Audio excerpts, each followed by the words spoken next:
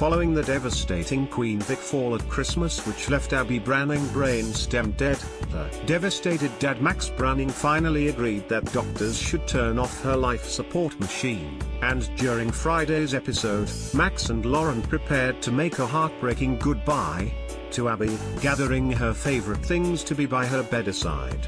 At the hospital, Max and Lauren were joined by Cora Cross and her daughter Amy, Lauren and Abi's aunt.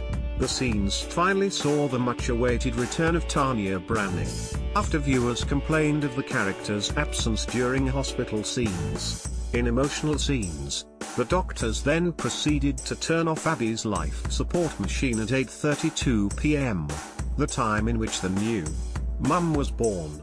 As family broke down in tears at her bedside, the clock ticked slowly as Abi eventually slipped away. But instead of the usual duff-duff ending or Julia's theme ending, the scene faded to black with the credits then following. Despite the devastating finish to the episode, viewers were left baffled by the fact that Abi didn't receive the traditional Julia's theme ending which usually occurs during a partially sad ending on their BBC soap. Taking to Twitter after Abi's death, viewers were quick to comment on the ending which she received. At EastEnders, no Julia's theme for Abi. Really EastEnders?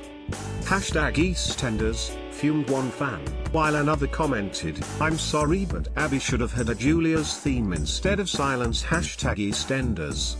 A third remarked, "If she doesn't get Julia's theme for her funeral so help me God #EastEnders."